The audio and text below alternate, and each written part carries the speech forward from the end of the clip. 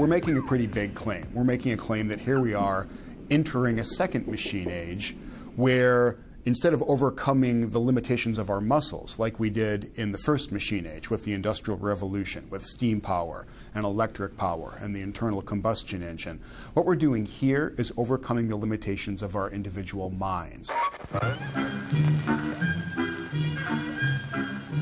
In a simple villa on the outskirts of Bristol lives Dr. Gray Walter, a neurologist, who makes robots as a hobby. Just over half a century ago, robots started exploring the world. These tortoises were built in 1948 and were among the first electronic autonomous robots. This model is named Elsie, and she sees out of a photoelectric cell which rotates above her body. When light strikes the cell, driving and steering mechanism sends her hurrying towards it. Today, their successors are almost infinitely more sophisticated, and they've moved from the lab into the real world. Google's driverless cars have travelled more than 1 million miles on public roads already. Over the years, there's been no single major breakthrough. Instead, different technologies have improved dramatically: sensors, machine learning, computer vision, and laser scanning. Who are you? I am a robot, and I am developing a sense of self. They've created a technology convergence for advances in robotics, or a sweet spot for a robot revolution. Who am I? You are Tony. There is no one robotic future. Some think the result will be mass unemployment and perhaps the extinction of the human species. The other future is a cybernetic meadow where we live free from labour, all watched over by machines of loving grace, with robots boosting our productivity, our social well-being, and our health. Parts of both those futures are being created here at the Italian Institute of Technology.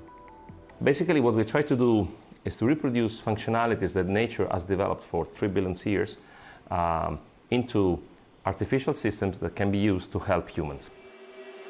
The Walkman robot looks fearsome, and at 120 kilograms, with the power of a superbike, it could pack a punch.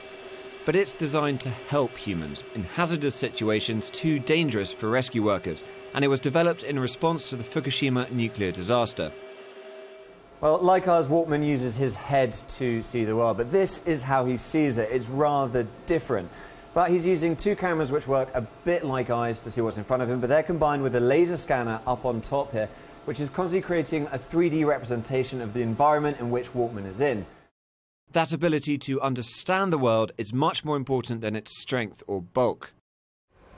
Hi, iCub. The iCub may look childlike, but it's smarter, more social, and it can learn. I am ready to collaborate with you. Can you please pass me the chocolate bar? Thank you very much.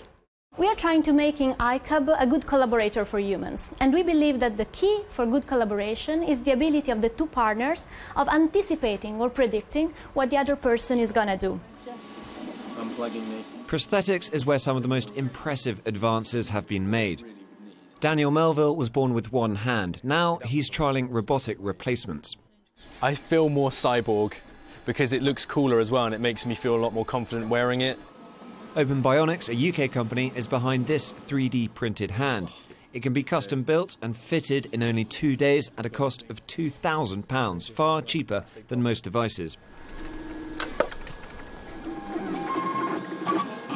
We will see children and adults with completely customised, designed hands in the future, that whether they're in the style of their favourite superhero, their favourite football team, it could be anything, and it could look like anything. It doesn't even have to have the human shape.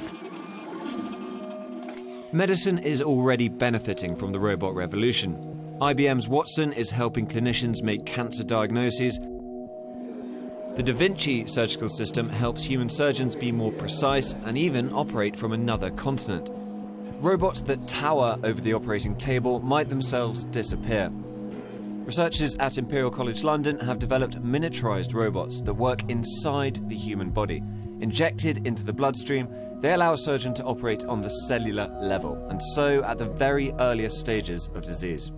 The type of robot we are making, actually getting smaller and smaller, can be actually delivered in the needle form. So therefore, you don't need to make incisions. So they can actually follow the curved anatomical pathways reaching to the site.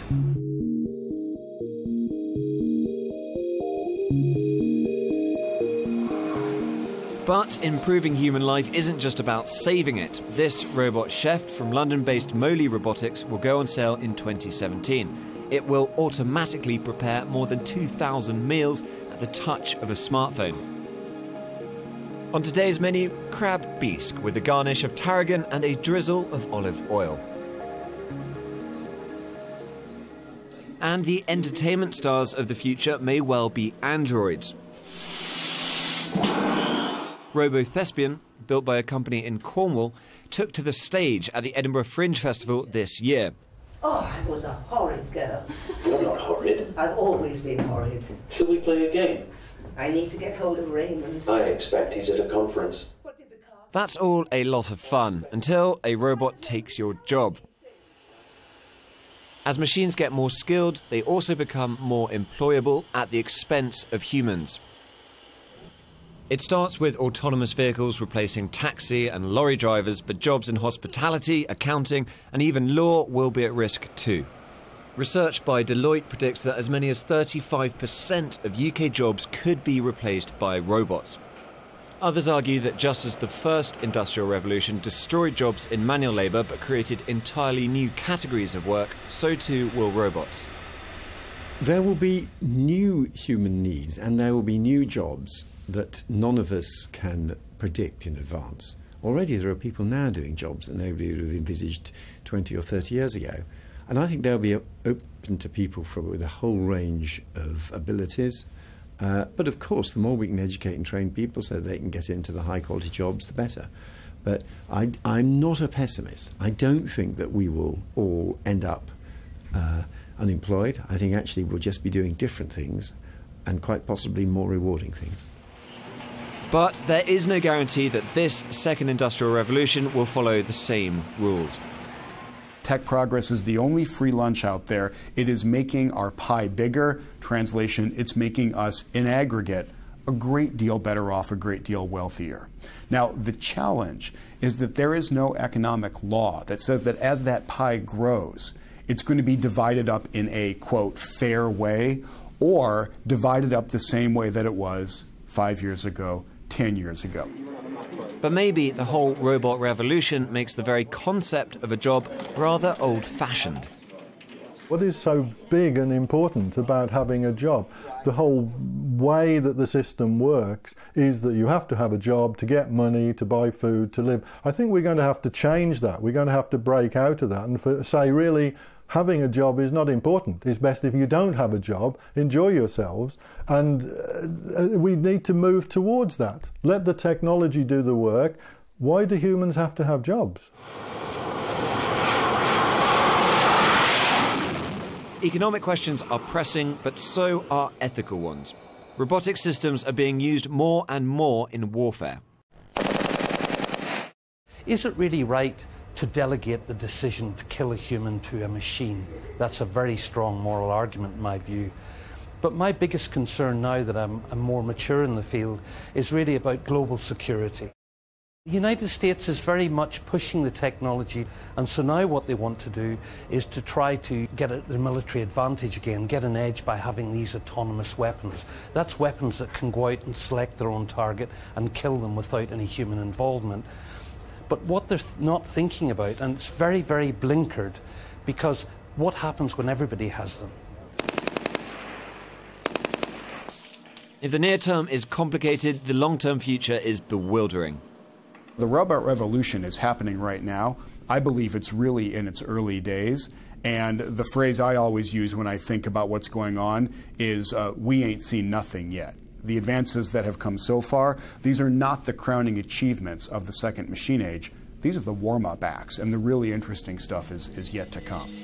Robots right now are like smartphones loaded with apps, very clever at dedicated tasks, but not very adaptable. This iCub here has legs and it can balance. You can even give it a little shove. Sorry. and it'll stay on its own 2 feet. That's so it can be more mobile in the world. And robots are going to become a bigger part of all our lives. They're also going to keep getting more intelligent. One day they might be as smart as us, and after that they could be even smarter. They may not always be as friendly as this guy here. One goal of researchers is to build a general artificial intelligence, much more like the human mind. If we one day develop machines that are superior to us in general intelligence, then this machine superintelligence might be in a very strong position to shape the future according to its preferences. And hopefully those preferences will be aligned with ours, and it will be a great win. But that's basically why I think it will eventually be a big deal. It will be something as important as the rise of Homo sapiens. If one is thinking about the long-term prospects for humanity or life on this planet, then machine superintelligence does seem to be one of the major, if not the most important event that will occur at some point. Superintelligence is sometimes called the singularity. Its evangelists believe that superintelligent, benevolent machines will erase poverty and injustice at a stroke and allow us to live forever by coming up with innovations we can't even dream of. Others warn that superintelligence could be humanity's last invention, and according to a Sky News survey, 40% of us fear that robots could eventually wipe out humans. Superintelligence is a long way off, if indeed it is feasible, but this isn't a robotic future, it's happening right now. Tom Cheshire, Sky News.